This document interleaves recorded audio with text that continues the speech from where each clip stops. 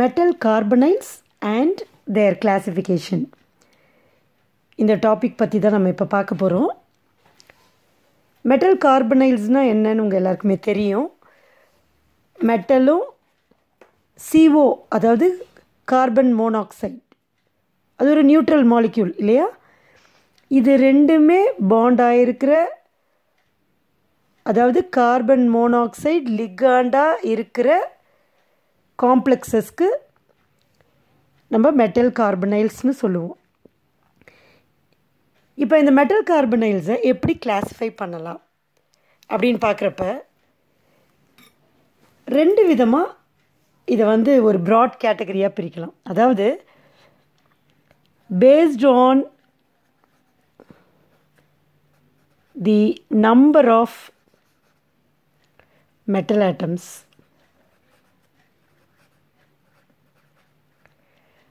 based on the structure, based on the structure of the complex or carbonyl.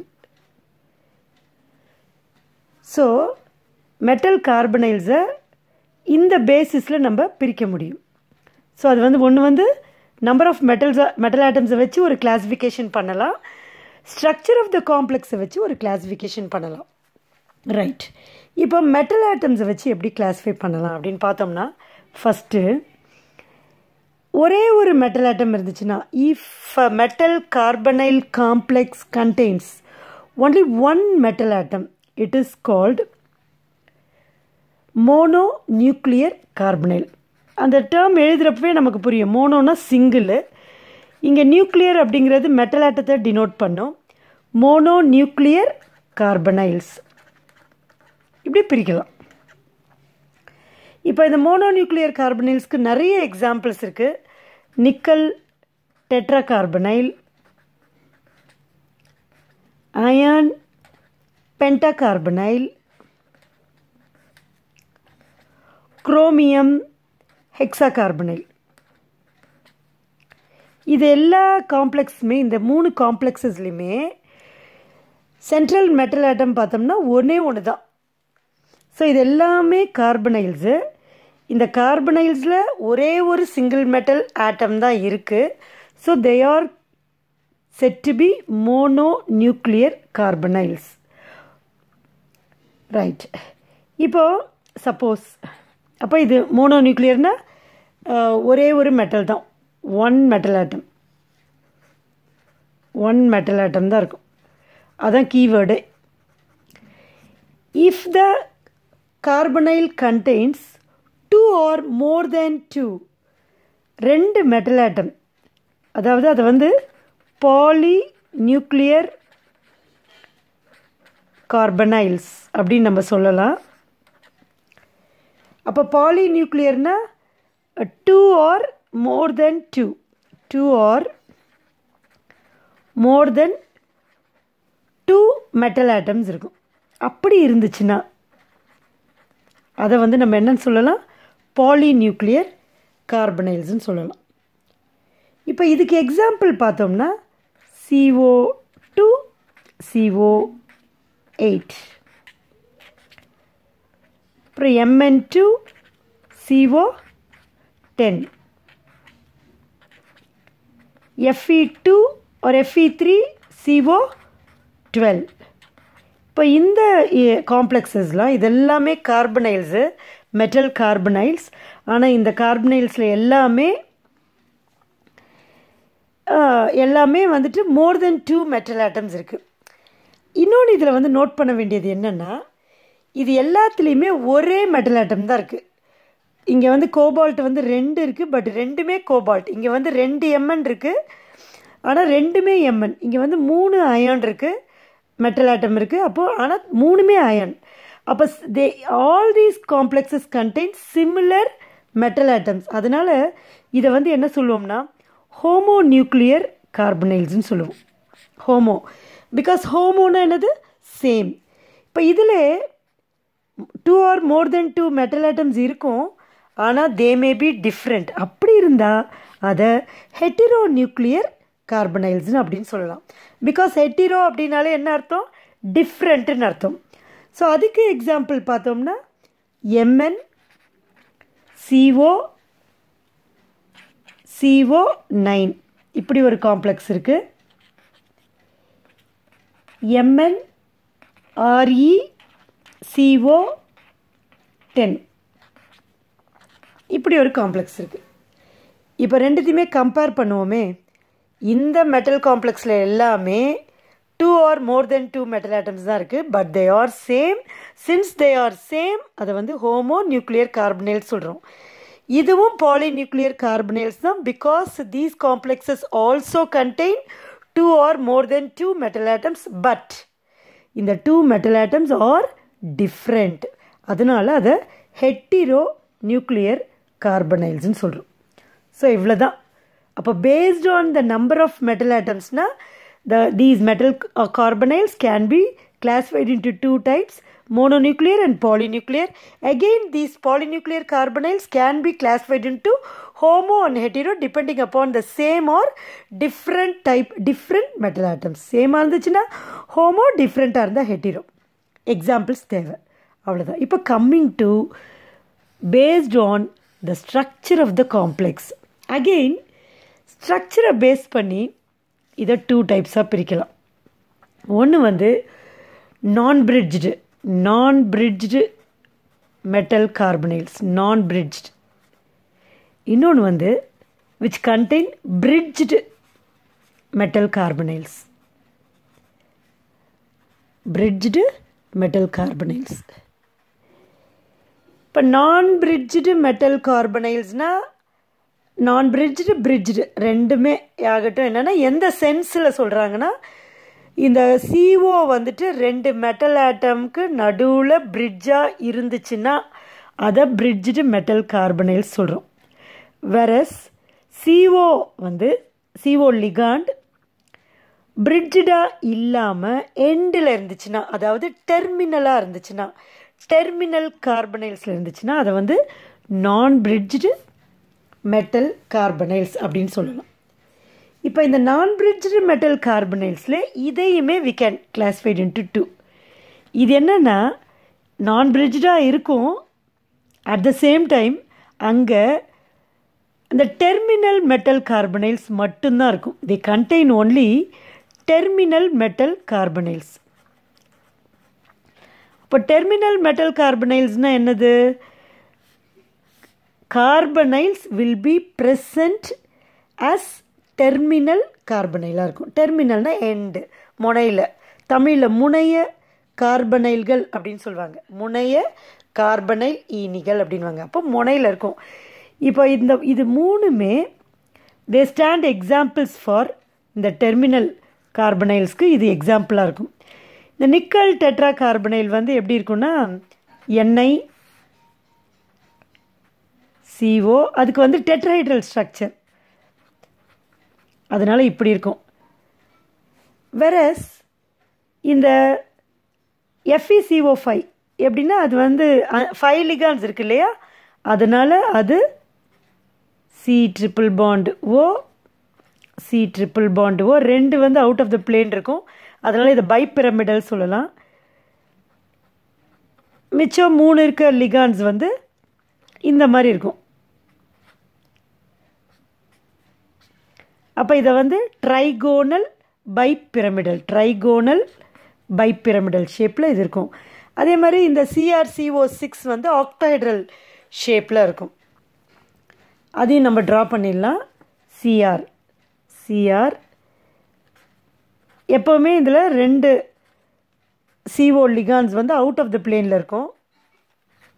அப்போ பர்பெண்டிகுலராக இருக்கும்.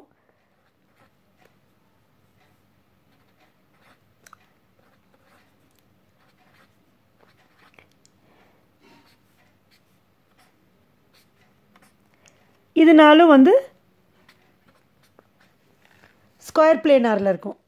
அப்போ இது வந்து இப்படி இருக்கிறது தான் வந்து ஆக்டாஹைட்ரல் ஷேப்பு. இது எல்லாமே இதில் எல்லாம் நம்ம முக்கியமாக நோட் பண்ணணும்னா எல்லா கார்பனைல் லிகான்ஸுமே எண்டில் தான் இருக்குது. தட் இஸ் டெர்மினலில் இருக்குது இந்த எல்லாத்துலேயுமே. அதனால் they come under the classification of terminal metal carbonyls.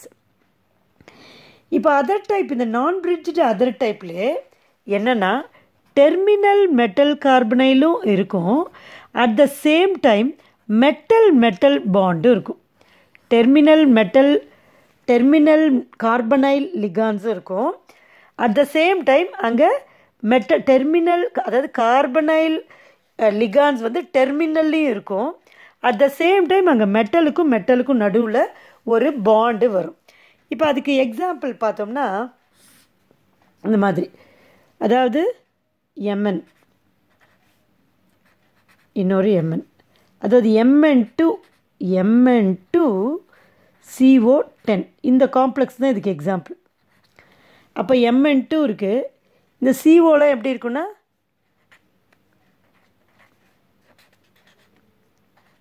So இந்த எம்என்க்கு 5 CO வந்துடும். அப்போ இங்கே ஒரு CO, இப்படி ஒரு CO, இப்படி ஒரு CO. இந்த மேங்கனஸுக்கும் என்ன இருக்குன்னா 5 CO லிங்க் ஆகிருக்கும். இப்போ 2 CO, மிச்சம் 3 CO. இங்கே ஒரு CO, இங்கே ஒரு CO, இங்கே ஒரு CO. ஸோ Mn2 CO10 இதுதான் அந்த காம்ப்ளெக்ஸோட ஷேப். ஆனால் பாருங்கள், இந்த 2 யூனிட்ஸுமே நாட் கனெக்டட், பட் என்ன ஆகும், they will be connected by metal bond. இங்கே மெட்டலுக்கும் அதாவது எம்எனுக்கும் நடுவில் ஒரு கனெக்ஷன் இருக்கும். இந்த இதுக்கு வந்து இதோட லெங்க்த்து வந்து 2.79 ஆம்ஸ்ட்ராங். ஸோ இது வந்து என்ன சொல்கிறோம்னா நான் பிரிட்ஜ் தான், இங்கே பிரிட்ஜ் எதுவுமே இல்லை. Metal atoms R not connected by means of bridge. ஒரு இணைப்பு பாலத்தின் மூலமாக இந்த 2 உலோக அணுக்களும் பிணைக்கப்படவில்லை. ஆனால் எப்படி இருக்குது, இதில் இருக்கக்கூடிய 10 CO ஈனிகளும் முனைய கார்பனைல்களாக, அதாவது டெர்மினல் கார்பனைல்ஸாக கனெக்ட் ஆகிருக்கு. அது இல்லாமல் அங்கே மெட்டலுக்கும் நடுவில் ஒரு பாண்டு இருக்குது. ஸோ இந்த நான் பிரிட்ஜில் டெர்மினல் கார்பனைல்ஸ் மட்டும் இருக்கிறது. இது எல்லாமே எக்ஸாம்பிள்ஸ். டெர்மினல் கார்பன்ஸும் இருக்குது, டெர்மினல் கார்பனைல்ஸும் இருக்குது, at the same time metal பாண்டும் இருக்குது. ஸோ அதுக்கு இது எக்ஸாம்பிள். ஸோ அடுத்தது பிரிட்ஜ்டு மெட்டல் கார்பனைல்ஸ். ஸோ இங்கே பிரிட்ஜ் இருக்குது. அப்போ இந்த பிரிட்ஜ்டு மெட்டல் கார்பனைல்ஸில் என்னெல்லாம் இருக்கலாம் அப்படின்னு பார்த்தோம்னா, எப்பவும் போல் பிரிட்ஜ்டு மெட்டல் கார்பனைல்ஸில் நேமே இல்லையா, அதனால் பிரிட்ஜிங் கார்பனைல்ஸ் கண்டிப்பாக இருக்கும். பிகாஸ் நம்ம டைட்டிலில் சொல்லிடும் பிரிட்ஜ்டு மெட்டல் கார்பனைல்னு. அப்போ பிரிட்ஜ்டு கார்பனைல்ஸ், பிரிட்ஜ் இருக்கும் அங்கே. அப்போ பிரிட்ஜாக யார் இருப்பான்னா கார்பனைல் தான் இருக்கும். அப்போ பிரிட்ஜிங் கார்பனைல்ஸ் இருக்கும். ரெண்டாவது வந்து டெர்மினல் கார்பனைல்ஸும் இருக்கலாங்க, டெர்மினல் கார்பனைல்ஸும் இருக்கலாம். அண்ட் தேர்ட் ஒன் வந்து என்னென்னா, மூணாவது மெட்டல் பாண்டும் இருக்கலாம். பிரிட்ஜிங் கார்பனைல்ஸும் இருக்கலாம், டெர்மினல் கார்பனைல்ஸும் இருக்கலாம், மெட்டல் லிங்கேஜும் இருக்கலாம். அப்படி ஒரு எக்ஸாம்பிள் என்ன அப்படின்னு பார்த்தோம்னா, அதுக்கான எக்ஸாம்பிள்ஸ் இப்போ நம்ம பார்ப்போம். FeCO Fe2CO9. இப்போ பாருங்கள் 2 Fe இருக்குது. ஸோ 2 Fe, நம்ம CO இது கொடுத்துட்றோம். இங்கேயும் CO, இப்போ Fe, இங்கே ஒரு CO, இப்படி ஒரு CO, இப்படி ஒரு CO. இப்போ 2 Fe, அப்போ 2 Fe போட்டுட்டோம். Out of the 9 CO ligands 6 ligands வந்து 6 எப்படி இருக்குது, டெர்மினல் கார்பனைல்ஸாக இருக்குது, டெர்மினல் கார்பனைல்ஸ். இப்போ மிச்சம் 3 இருக்குது, 3 இன்னும் CO லிகான்ஸ் இருக்குது. அது வந்து எப்படி இருக்குன்னா பிரிட்ஜாக ஆக்ட் பண்ணும். அதனால தான் இதை வந்து பிரிட்ஜ்டு மெட்டல் கார்பனைல்ஸில் வரும். அப்போ CO, இன்னொரு CO,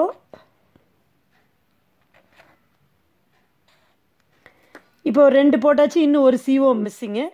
அந்த CO இங்கே இதுக்கு நடுவில் பிரிட்ஜிங்காக இருக்கும். ஸோ இந்த மாதிரி இருக்கும். எல்லாமே நம்ம ஆரோ போட்டுருணும். இந்த டெர்மினல் கார்பனைல்ஸ்க்கு மட்டும் நம்ம ஆரோ போட்டுருணும், பிகாஸ் இட் இண்டிகேட்ஸ் அது வந்து பேர் ஆஃப் எலக்ட்ரான்ஸை கொடுக்குதுன்னு சொல்லிட்டு. ஸோ இதுதான் வந்து Fe2CO9, அதாவது பிரிட்ஜ்டு மெட்டல் கார்பனைல்ஸில் பிரிட்ஜிங் கார்பனைலும் வருது, டெர்மினல் கார்பனைல்ஸும் வருது. ஸோ அதுதான் வந்து இங்கே வந்து சொல்கிறோம். இப்போ இதிலே வந்து எப்படி வரலான்னா டெர்மினல் கார்பனைல்ஸ், இப்போ இது ரெண்டும் இல்லாமல் பிரிட்ஜிங்கும் டெர்மினலும் வந்துச்சுன்னா இது இன்னொரு பேர் வந்து எப்படின்னா டெர்மினலும் மெட்டல் பாண்டும் வரலாம்.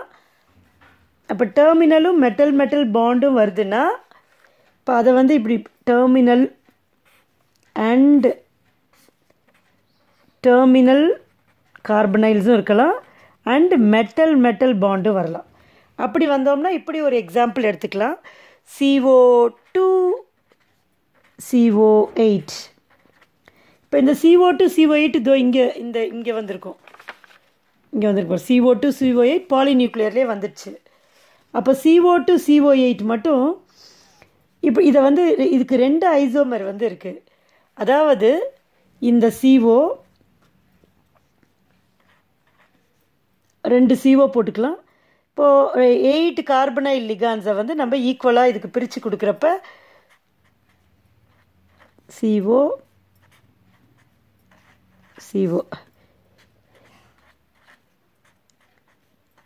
ஸோ இதுக்கு 4 CO அவுட் ஆஃப் த 8. இந்த கோபால்ட் வந்து 4 COவோட லிங்க் ஆகிருக்கு. அதே மாதிரி மிச்சம் இருக்கிற 4 CO வந்து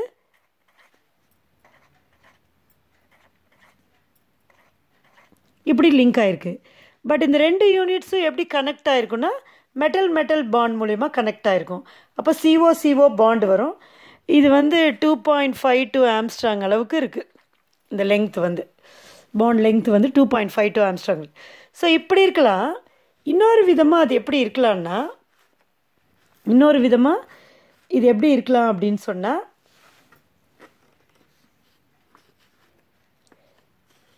அதாவது 2 பிரிட்ஜ் வந்துடலாம். 2 பிரிட்ஜ் ஒரு 3 அதாவது 8 லிகான்ஸ் இருக்கு இல்லையா.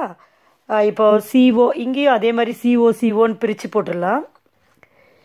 இந்த பிரித்து போட்டதில் 3 வந்து டெர்மினலாக இருக்கும். மொத்தம் 8 CO, அதில் வந்து 6 வந்து டெர்மினலாக இருக்கும்.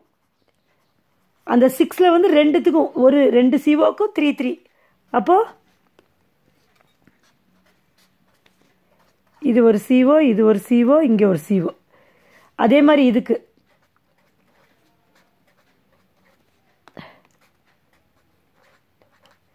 ஒரு CO. அப்போ 8 COவில் மிச்சம் 6 COவை டெர்மினலாக நம்ம போட்டுட்டோம். மிச்சம் வந்து 2 CO இருக்குது. அந்த 2 COவும் பாண்டாக ஆக்ட் பண்ணும், பிரிட்ஜிங் லிகாண்டாக ஆக்ட் பண்ணும். அப்போ CO இப்படி ஆக்ட் பண்ணும். ஸோ இதில் பார்த்தீங்கன்னா 2 பிரிட்ஜிங் லிகாண்ட் இருக்குது, 6 டெர்மினல் லிகாண்ட்ஸ் இருக்குது. இதுக்கு ஃபார்முலா என்னது? CO2 CO8 தான். இதுவும் அதே தான், CO2 CO8 தான். ஸோ ரெண்டுமே கோபால்ட்டோட கார்பனைல்ஸ் தான். ஆனால் இந்த ஸ்ட்ரக்சரில் 4+4 8 டெர்மினல் கார்பனைல்ஸ் அண்ட் 1 மெட்டல் பாண்ட் இருக்குது. வெரஸ் இங்கே மெட்டல் பாண்டே கிடையாது. 6 டெர்மினல் கார்பனைல்ஸும் 2 பிரிட்ஜிங் கார்பனைல்ஸும் இருக்குது. And since both of these compounds have the same molecular formula, இதை வந்து ஐசோமர்ஸ்ன்னு சொல்கிறோம். ஸோ இதுக்கு 2 isomers R possible for CO2 CO8. அதாவது இது வந்து டைகோபால்ட்டோ கார்பனைல் ஆக்டா கார்பனைல், டைகோபால்ட்டோ. ஏன்னா 2 கோபால்ட் இருக்குது, டைகோபால்ட்டோ. 8னா ஆக்டா, அதனால ஆக்டோ கார்பனைலில் 2 structures are possible. இது 2 ஐசோமர்ஸ்னு நம்ம சொல்கிறோம். So these are the classification of metal கார்பனைல்ஸ்.